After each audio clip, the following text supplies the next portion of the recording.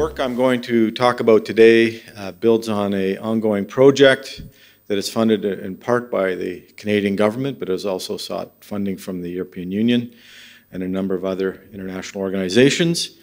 The insights draw on some work that we've been doing in part with Rachel Gwiselquist, who published a number of important series on failed and fragile states and aid allocation to those countries, including a special issue published in Third World Quarterly last year, in which we examined state transitions out of fragility and also the sequencing in which countries can undergo successful exit from fragility.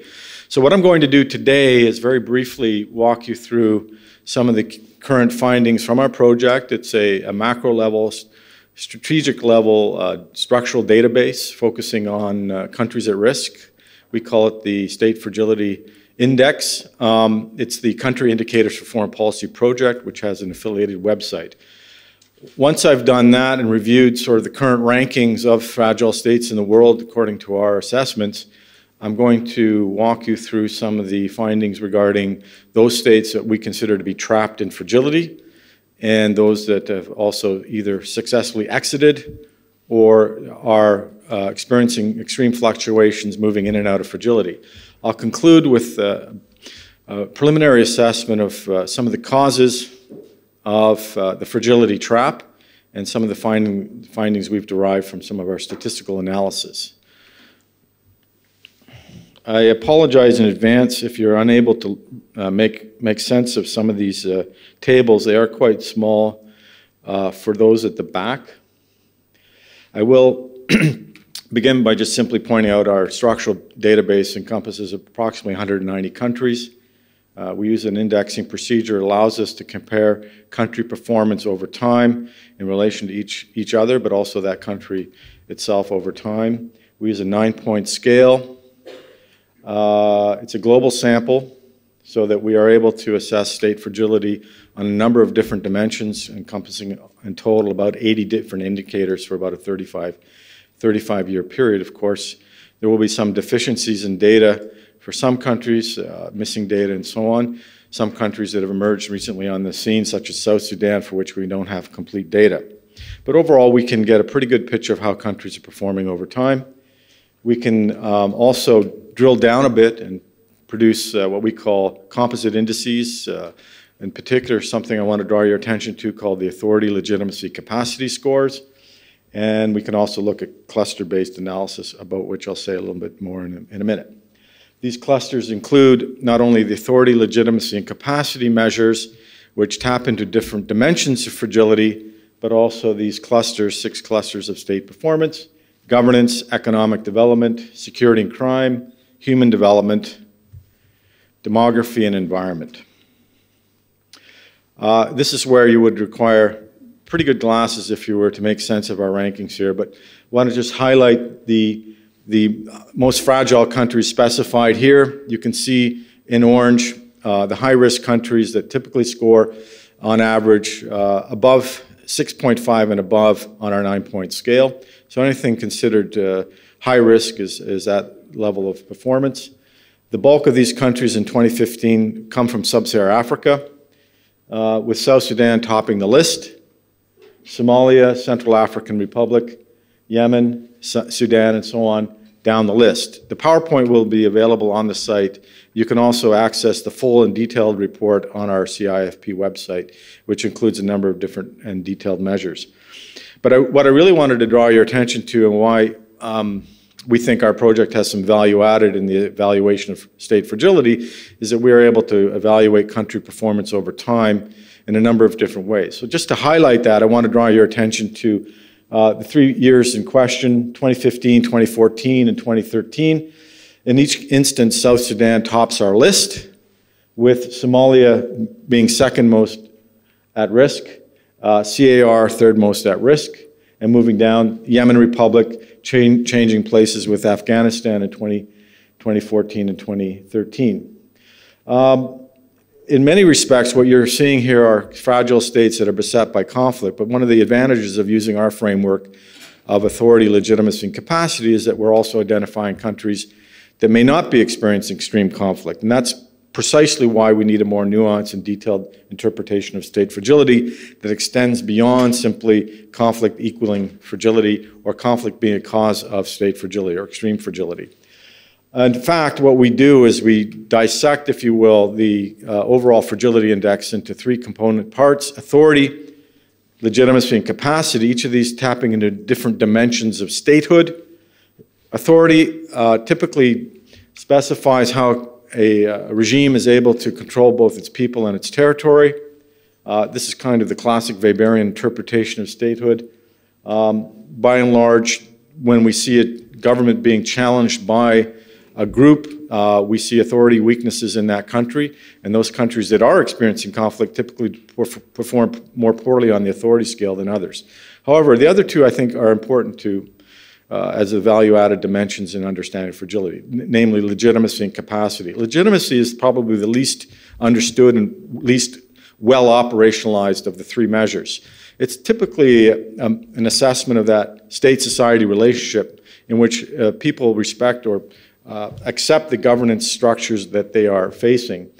We measure legitimacy in a number of different ways: human rights accords, gender equality, environmental protection, and so on. And historically, we've seen a number of least legitimate countries emanating from the Middle East. At one point, Saudi Arabia was the least legitimate country for a number of years, and yet this is a country that was working with us in the global war on terror. Capacity most closely is identified with economic development, but also service delivery and so on. So there you have it, the kind of the tripartite, threefold definition of state fragility. And this allows us to differentiate ourselves from different kinds of indices that measure fragility. Most indices tap into that conflict dimension or that economic dimension, but when you bring in legitimacy into the picture, you get a different kind of ranking altogether. And to highlight that, I want to draw your attention to how you can measure countries on these three different dimensions. The authority scores, as I mentioned earlier, we produce countries that are typically beset by large-scale conflicts: South Sudan, Sudan, DRC, Afghanistan, the Yemen Republic, Somalia, even with Syria there as well. And the capacity side, figure 3, we have South Sudan, smaller countries, but typically these are countries that are performing economically less well than others. But it's the legitimacy scores that I want to draw your attention to. Here we have a grab bag of countries that typically we wouldn't necessarily think are fragile. Now, all that red means is that these countries are performing 6.5 or higher on our scale. So we have, yes, some countries that we would identify as being less legitimate than others, but also, for example, North Korea, Swaziland, Ethiopia, Haiti, Myanmar, that don't typically rank that high on overall fragility indices. If we do break it down, the ALC scores by region, we see that Sub-Saharan Africa is by far the most challenged in terms of these overall scores. But South Asia is not far behind in some particular areas of authority and capacity. But then you draw your attention to the Middle East and North Africa. See where its legitimacy scores outrank anything else in the other three dimensions of fragility.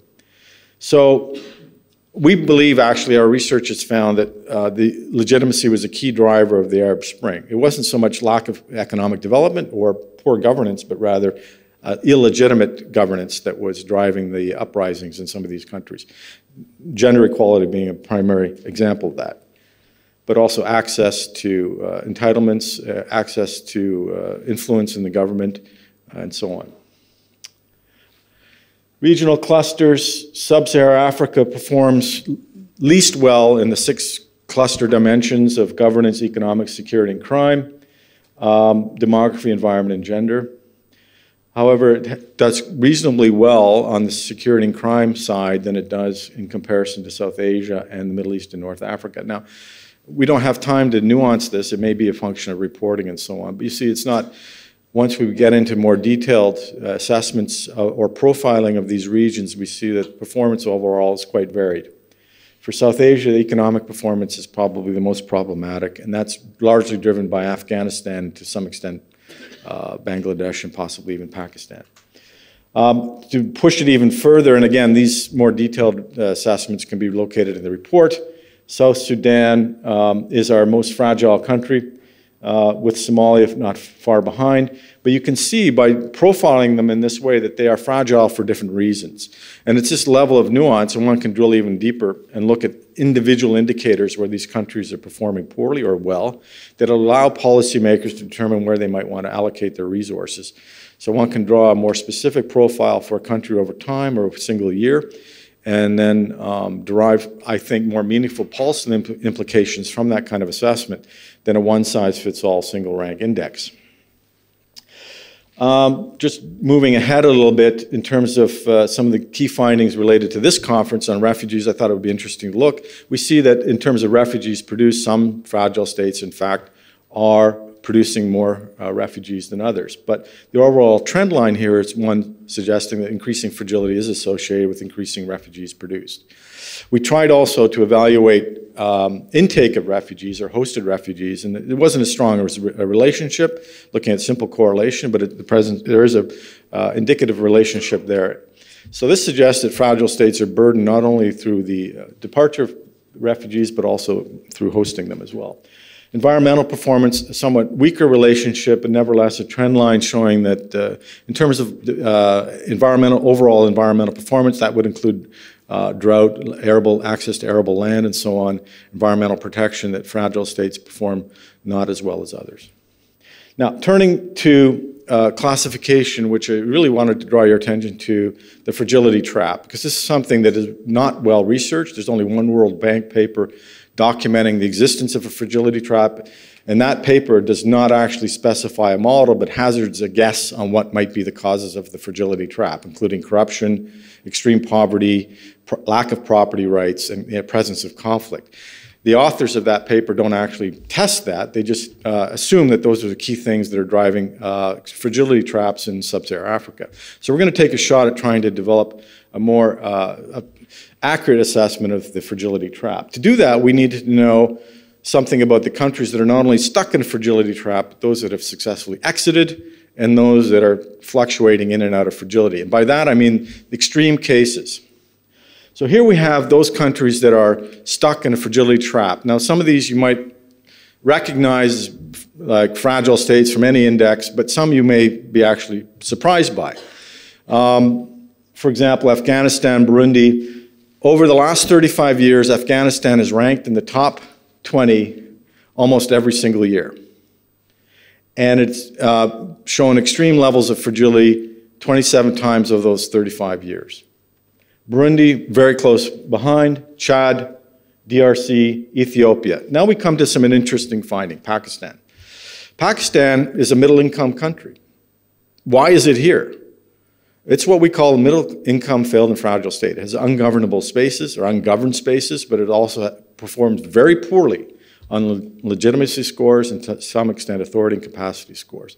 So it shows up on our rankings. This is a 35-year period and is considered to be stuck in a fragility trap. This should trigger you to rethink your idea of what constitutes fragility. When you're dealing with countries like Pakistan and to some extent Uganda and Yemen, these are countries that are not dependent on aid to the same extent that, for example, Somalia or possibly Burundi would be, or Afghanistan for that matter. The question then becomes, how does one engage these countries where aid dependence is not nearly as high? So here we have, I think, clear evidence of a fragility trap using our data. And here's an example of Afghanistan. Increasing fragility over time, trend line upwards, overall fragility fluctuating, but nevertheless increasing fragility. Now this is from 1980 to 2013, 2012. This, despite our massive interventions in the billions of dollars, notwithstanding what Finn Tarp said earlier, there are examples in which our aid has certainly not delivered the kind of results we expected. To assume that there is a one-size-fits-all policy, even for the most extremely fragile states, I think would be misguided. We have poor policy environments to begin with in these extremely fragile states, and we need to rethink exactly how they can be engaged. More specifically, here's a couple of other examples. Yemen and Pakistan. Measuring the fragility trap over time, we've evaluated their performance not only in the overall fragility, but also the authority, legitimacy, and capacity scores. And you can see that the overall trend lines are upwards. So their fragility is increasing over time despite some of the interventions we've undertaken in these countries. Granted, there are so the upward line is obviously increasing fragility. Decreases are associated with successful interventions. What we don't know, and what we want to know in our future research, and what we've published in the Third World Quarterly piece, is the sequencing in which one has to engage these countries. Does authority generate greater capacity, which in turn generates greater legitimacy, or is it something else? Here are the countries that have exited or stabilized. Now, earlier we just heard that Mozambique is a success story. And we've heard earlier that it's also, I was on a panel where they said basically it's undergoing a crisis and it's had to devalue its currency. So take it as you will. Is it a country that's successful, or is it a country that is going to witness another crisis? Our evidence suggests that it has, over the last 35 years, been a success story. But nevertheless, looking at Mozambique, you can see that disturbing upward trend in the last couple of years, especially on the economic performance measures of capacity and so on. But there's upward trends elsewhere, particularly in its overall fragility score, but lesser so in the legitimacy and authority scores. Bangladesh, on the other hand, I think one could say is a success story so far. We've done a preliminary work on why Bangladesh could be considered a success, and it comes down to good leadership, making wise decisions at key points or key junctures in that government's trajectory, in which decisions could have been taken that would undermine effective growth, and were not. Instead, that country's managed to consolidate some of its economic gains and build on and move out of extreme fragility. In and out countries that have typically fallen back into our top 20 and sometimes exit. Mali, I think, more than any other country in Africa, possibly the world, has experienced more coups. 50 coups. And this is problematic, but it's reflected in our data, where you've got a country that's boom, boom, boom, boom, boom, boom, boom, moving along quite nicely and then undergoes a coup. Pritchett and a few others have described this as isomorphic mimicry, where the country emulates the kinds of institutional development that we would expect of a country that's exiting fragility, only to fall back into sort of failure or fragility mode. It's an interesting way of assessing it, that there's an emulation process going on here, or premature load bearing, which is another instance where you're putting too many resources into a country with high expectations and expecting a quick turnaround. Mali certainly may be an example of that. Laos, on the other hand, has shown extreme fragility with some stabilization in the last 5 or 6 years. So we're now going to move to the final part of our presentation, time permitting, to a preliminary identification of what might explain the fragility trap. And to do that, since there's so little research on it, we had to go dig around and look at some of the other literature on so-called traps. And we identified 4 potentially related traps, one being the poverty trap, which some of you may be familiar with, the conflict trap, the capability trap, and the legitimacy trap. Each of these are documented in some research. Each of them are an explanation of why states reach a sort of a static point, an equilibrium in which they're incapable of emerging. The poverty trap is simply a situation where people are so poor they can't save to generate enough growth in that country's economy. It has been to some extent discredited by Easterly and a few others, but we thought we would test it anyway. The conflict trap, Paul Collier and others have tested this, and there seems to be some evidence that those countries, and we heard it earlier, those countries that have experienced conflict are more likely, higher probability of experiencing renewed conflict within the next 5 years. So the conflict trap suggests that if you're stuck in a conflict situation, particularly with other facets of your country's structures being undermined, you're going to re-experience conflict. Capability trap taps into weak administrative apparatus and inability to provide proper public administration and service delivery. Legitimacy traps, on the other hand, are more difficult to pin down. There's only 1 or 2 books on this topic, including a UNU volume on the question. But legitimacy traps really relate to strengthened capacity within a state. In other words, a country has reasonably good economic performance but lacks an effective social contract, a binding contract between between the people and the state. Pakistan strikes me as a country stuck in a legitimacy trap. It's a country that has performed reasonably well in terms of poverty reduction and economic performance, but lacks legitimacy, largely because of weak institutions. And we always seem to fall back on that argument of weak institutions without actually unraveling it. So now, we hypothesized that all four of these might inform a fragility trap. So we're going to now determine whether or not that's the case. So what we did is we lined up all our non-trapped countries, compared that to all non-advanced countries, in other words, the developing countries, and compared that to the trapped countries. And what we find initially was quite interesting, at least from my perspective. What we expected to find was the poverty trap would be an overwhelming influence in determining whether and why a country was stuck in fragility. In fact, that does not appear to be the case. What we see here, the negative correlations, these are simple correlation matrices. The GDP per capita is negative for the non-advanced countries, as we would expect it to be for the non-trapped countries, but it's actually positive for the trapped countries, which means that GDP per capita or poverty is not clearly associated with fragility. Increasing levels of poverty are not associated with low levels of fragility. Conflict, on the other hand, has a weak correlation here, unlike for the trapped countries.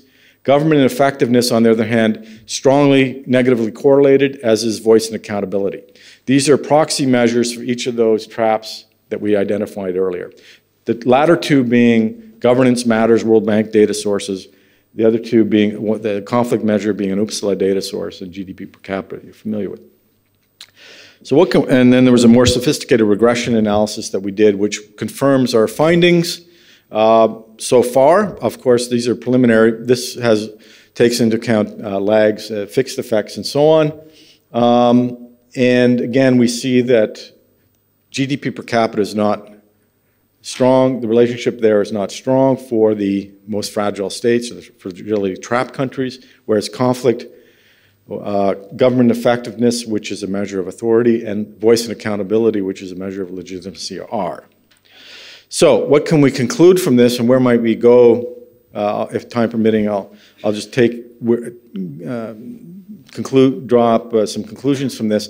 Authority, which is a measure of measured by government effectiveness, and to a certain extent conflict intensity, and legitimacy, voice and accountability, are the key structural characteristics that correlate the most with fragility for those countries that are trapped in fragility. Capacity, or income per capita, and poverty is not significant. Improvements in capacity do not guarantee that countries will be able to escape the fragility trap, especially when corresponding improvements are not happening to authority and legitimacy. Capacity becomes important once countries are able to exit the fragility trap. Now, if you look back at our list of the most fragile countries, or those stuck in a fragility trap, you can see why we get findings like that. Because we've got the MIFs in there, the middle income, failed, and fragile states. We've got countries that are not necessarily mired in extreme poverty. So this gets us to rethinking about how we would sequence out our entry points into the most fragile states, those that are trapped in fragility and show no sign of exit.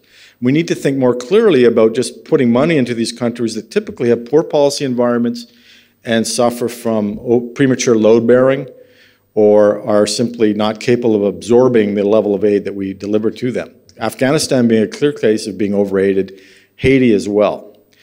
This suggests that obviously we need to think more specifically about how to more effectively allocate these kinds of resources and target not only just economic development, but governance, good governance, questions of legitimacy and horizontal equality. It also suggests that we need to think more specifically how we sequence that out and how they relate to one another. For example, is a strengthening of the authority structure going to ultimately lead to strengthening of the capacity structure? You can imagine a state which is extremely illegitimate, not being able to govern effectively and not being able to effectively allocate resources. So maybe we should start with legitimacy. And that, I don't think we should equate with elections. We need to think more specifically about the social contract and good governance. And that's something I think that typically economists are not all that comfortable doing. They are very happy to work on GDP per capita. But now there's opportunity here to focus on other measures of government performance, including things like legitimacy, accountability, the social contract, horizontal equality. And I'll stop there.